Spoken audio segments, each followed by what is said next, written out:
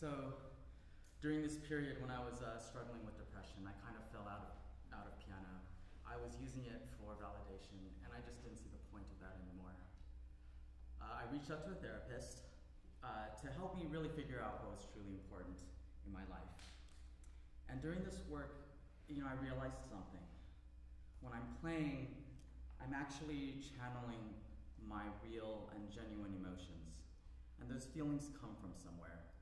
They come from my life experiences. And those are the things that make up who I am inside, and that's what I have to put out there.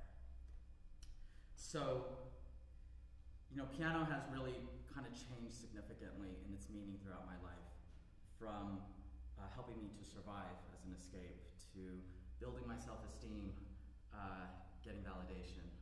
But today, it is now a way for me to communicate who I truly am inside, just as I'm doing today.